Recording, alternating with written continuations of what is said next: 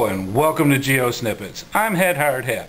In the next few minutes you're going to be learning some interesting information and tidbits about the game, the sport, the obsession known as geocaching.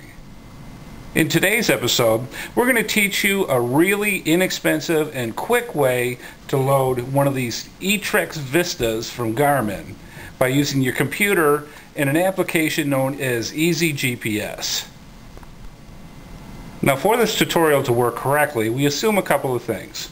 First off, that you have an Etrex Vista GPS unit by Garmin or one of the other Etrex models that Garmin makes. We also assume that you have a geocaching.com membership where you're able to get pocket queries in those .gpx files. Lastly, you're going to need an application on your PC known as EasyGPS. You can get that by going to www.easygps.com. Now that we have all the components together to do this tutorial, let's start off by doing step-by-step instructions on how to take waypoints that you may already have on a GPS unit off by deleting them. Then we'll continue on by loading the information that comes from your .gpx file into EasyGPS and go on from there. Let's get started. Okay, for you speed writers out here, this is how you delete your waypoints off your Garmin Vista. First thing you do is click on the left hand side of the Vista, that big bump that brings up your waypoint menu.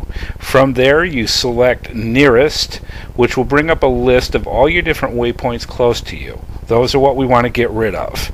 Up in the menu you select delete by symbol, which this shows the menu selection here.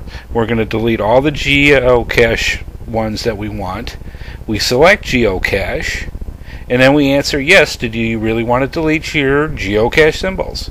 When it's done, you're going to see none of the geocache symbols there and you're ready to load them. Next, you take your cable that goes from your computer to your GPS unit and you plug it into the back as shown here. Then we go through and we start EasyGPS. Now, EasyGPS is free and very easy to use. You go up to the top and you open up a folder that will hold the .gpx file that you got from geocaching.com. After that is clicked, it will load up to 500 waypoints that you're going to want to load into your GPS unit. When you do get the ones the way you want it, you send it to unit, and you will see that you have 500 in this case out of 1,000 waypoints that you can load onto your Garmin.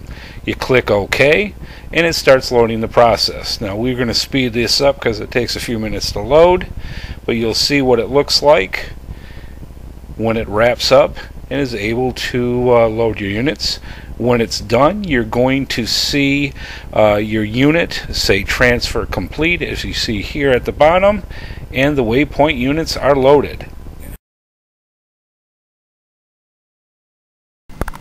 And now these are things you should know.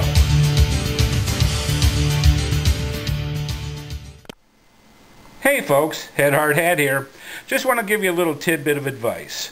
Always be sure when you're out geocaching to keep extra batteries with you. Why? You don't want to be in an isolated area where you're in the forest, swamp, or any place else that you go geocaching and have one of these guys go dead on you unexpectedly. Little helpful hint from the HeadHardHat to you. So let's sum up what we learned in today's episode.